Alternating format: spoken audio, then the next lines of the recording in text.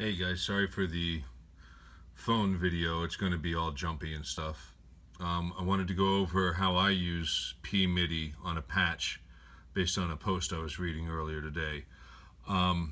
Anytime I have this set up in a patch, I label that way. Obviously this one goes between a wah and a phaser. I have some that I'm not even going to bother showing you, but you could do that with really anything. I just kind of keep it simple, mainly because I don't want stuff in the wrong place. Like, I don't want to go from a wah to a chorus because the wah is going to be in a different place than I would probably run the chorus. So you have to kind of think it through with some patches. I generally am only doing this with the M5 at this point. As you can see, there's my wah, there's my phaser. I'll show you how I do that real quick. I'm here in Edit. Let's start off in the patch mode, or patch section. I have Patch MIDI 1 and Patch MIDI 4 set up at the moment for M5 stuff.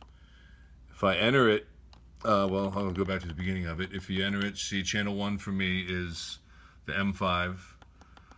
PC8 is my phaser patch. And I'm set to auto, which means that that's going to be the default when I go to this patch. So Patch MIDI 1 for that channel is going to default to that. Patch MIDI 4 I have set up for manual. And as you can see, it pulls up, it sends program, whatever, PC code 15, which is going to be my setting for where I have the wah stored.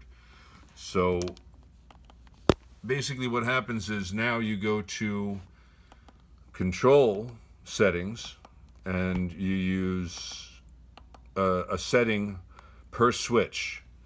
So right here I have control 3, which is my external control there, set for toggle, and category is patch MIDI because I want to focus on the patch MIDI, and I'm using PMIDI number 1, and everything else there is just regular old assignment stuff. Now assignment number 5 is going to be patch MIDI number 4. So as you can see, because that one was a manual one, it's not going to default to that. It's going to wait for me to hit that button. So that's set for control 4, which is this button. So when I hit this button, I got wah. When I hit the other one, it's phaser.